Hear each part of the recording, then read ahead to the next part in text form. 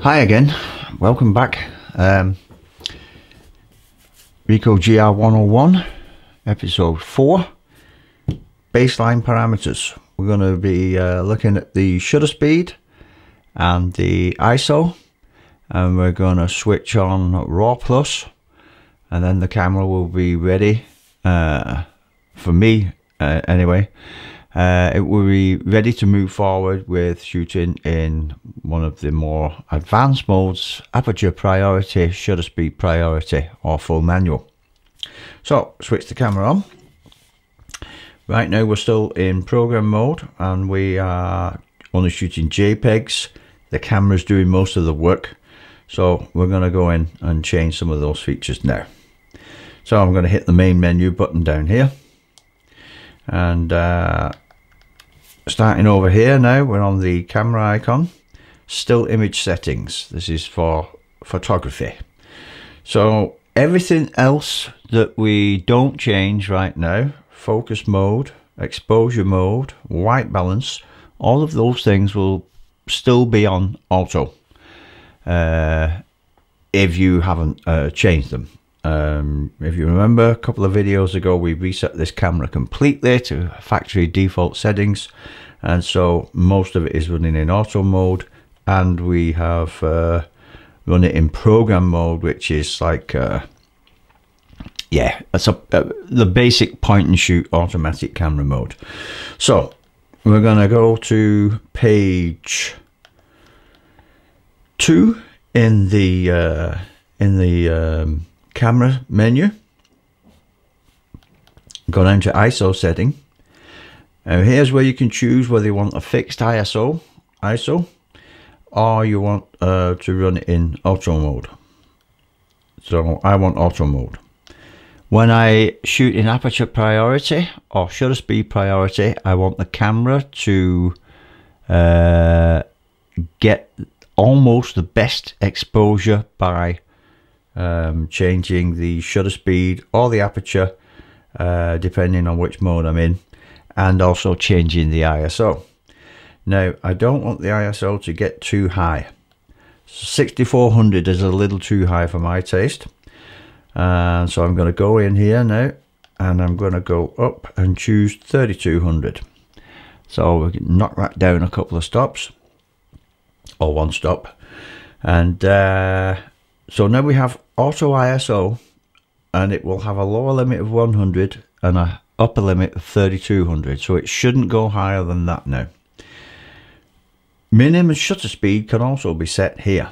So when you shoot in aperture priority, the camera will try to stick to the base ISO of 100, and it will adjust the shutter speed.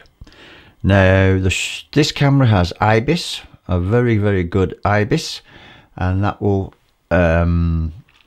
that's stabilization built into the sensor, and it's very good on a Ricoh. It lets you shoot in low light conditions, handheld, and you can get some really good shots when the iiix is turned on with this camera, and it gives you a sense of confidence, so that 1/30th of a second isn't that slow. In fact, I like to go down to about 1/10 of a second. Now this does has its consequences.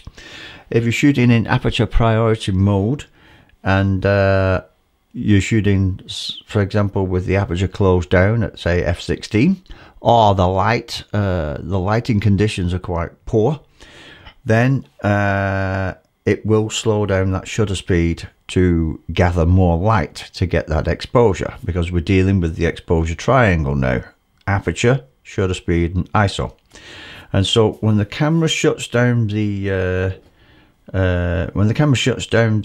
aperture, or you shut down the aperture, and the lighting is poor, it will reduce that shutter speed, and that will introduce motion blur in your images if there are moving subjects. Okay, so you've got to be aware of that.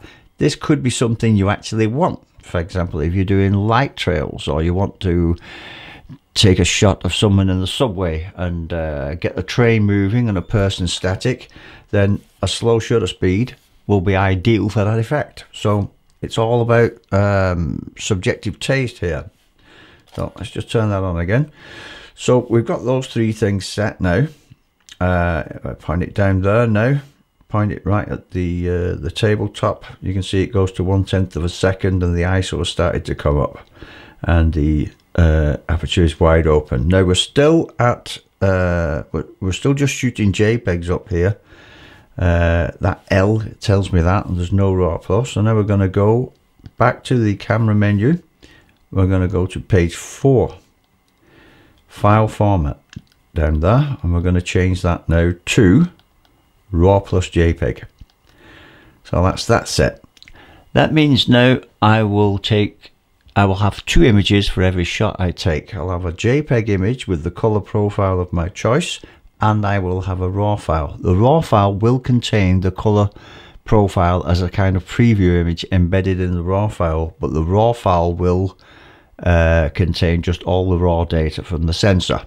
That means if you shoot in black and white, you will have a black and white preview image embedded in a color raw file, and when you open in something like Lightroom, if you look at like a bunch of files in the library, you'll see the preview, but once you open it in developer mode, it will switch to the raw, the actual raw image, and you'll see the color of the raw file, and the black and white preview will probably be gone.